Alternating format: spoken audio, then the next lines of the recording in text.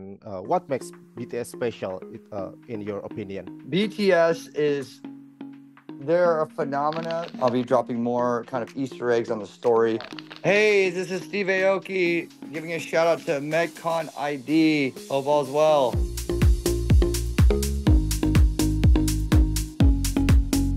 Hi, Steve. Hello. Hi. How are you doing, Steve? Good. I'm doing great. Okay, where are you now? I'm in Vegas.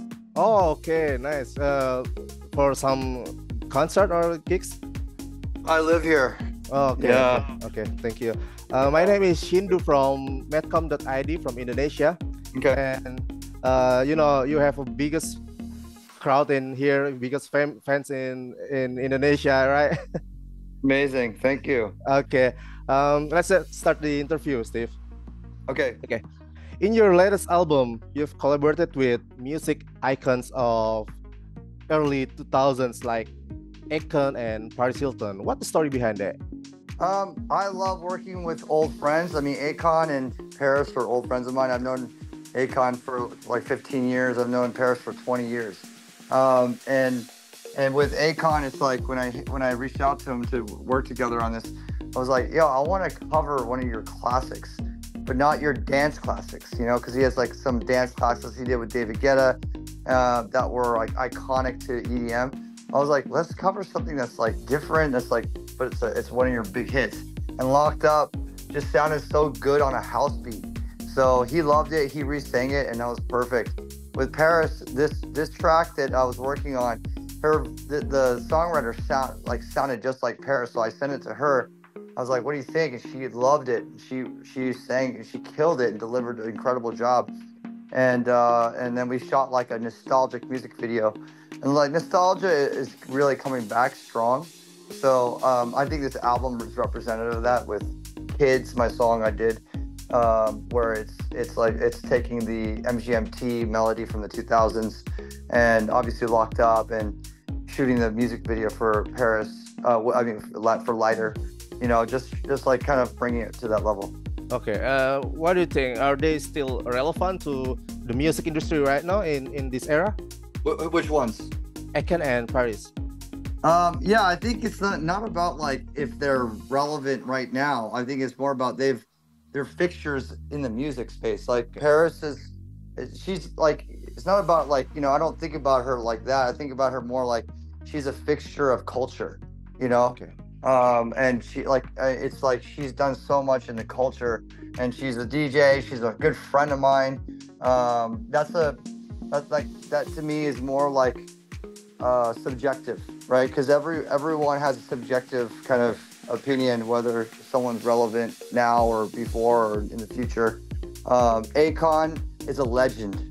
Yes. And like to me, I like to work with legends, Okay. And honestly, I love working with artists that haven't put anything out in a while. So especially if like whenever I'm like going through collab lists, I'm like, oh, this artist hasn't really worked with anyone recently. I'm like, boom, I'd rather work with them than working with someone that's like dropping tons of records in the same period of time. I think it's more exciting to surprise people. How did you come up with the idea of making an EDM music with the story of hero character's journey? Yeah, I mean, I love telling stories. I love fantasy. I love sci-fi. I love creating worlds and building out the world. So I spent all of 2023 writing this like pretty incredible, fantastical story of hero trying to save the world by getting these 10 rings and battling these different worlds of creatures.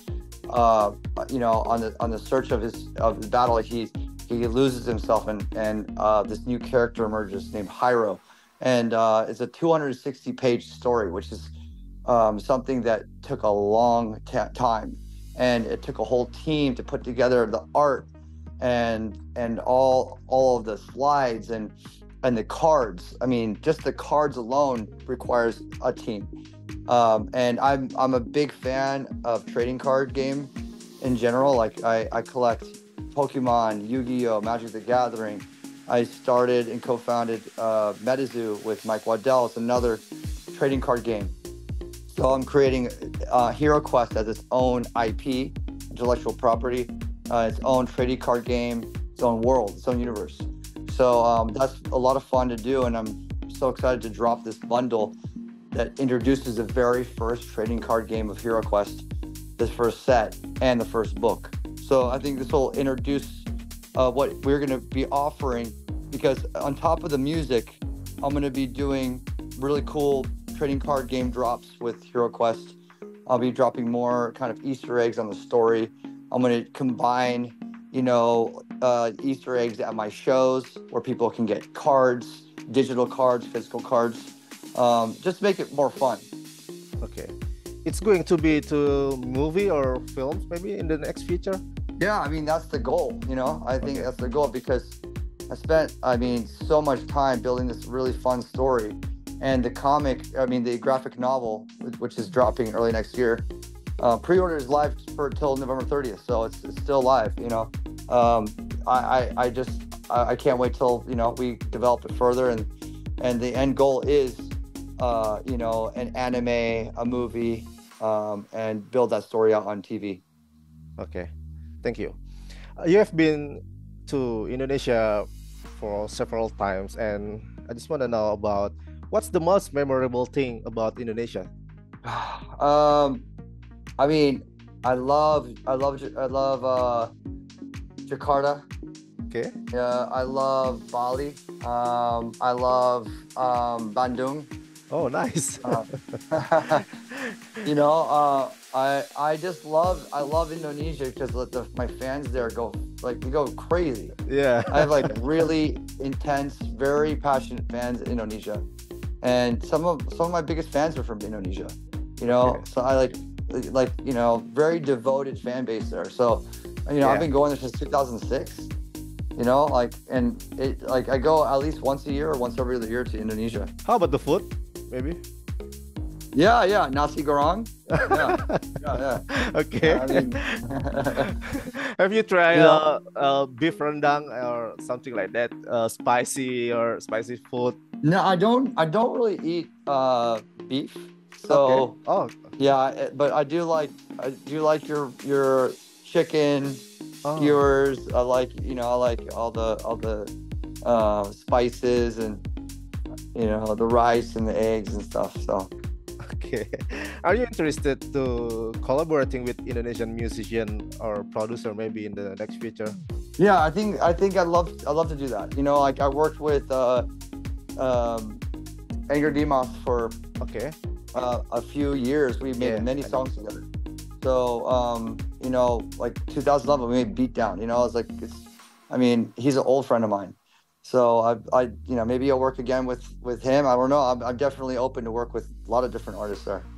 Okay, maybe explore about Indonesian ethnic sounds. We have so many traditional instruments. Right. You studied about sociology, right? In the college. Yeah. Now, does that subject influence you when you making music or visiting a country? I think it's all kind of subconscious now. It's part of my process, how I see things. I'm very interested in why people do what they do. That's a question of a sociologist likes to do research on. Why do groups do this particular thing? Why, I love that question. So, and as a DJ, I'm navigating a group of people, and I want them to work with me and vibe with me and roll with me. And great DJs can do a really good job of that. So that's something that I've been trying to train myself to be better and better at. Okay, this is my last questions. One of your most iconic collaboration is with BTS.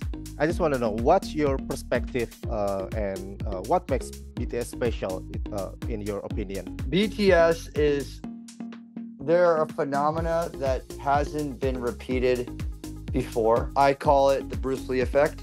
Wow. It's Bruce Lee is a phenomenon. As we all know, He's the probably most famous Asian in the history of the world, right? I mean, besides like, you know, like you go far, far, far back in time, but you know, the kind of influence that Bruce Lee had was phenomenal. And then 50 years later comes BTS, you know, that this really has this incredible impact around the world through their music, and they happen to be Koreans, they happen to be Asians. So it has such a powerful, positive effect to all Asian people. So I think, you know, beyond their music, beyond their charisma, their personality, is the amount of cultural impact they've had on the cultural positive impact they've made on all Asian people. Is there any plan to collaborate again with them? You know, you never know. We don't have any plans right now, but you never know. I love them so much. They know that. You know, they're very, very deep, like very deep in my heart. So I'd love to do it, work with them again. You know, but they have military, they have other things going on. So, okay, Steve, thank you for your time. Thank you.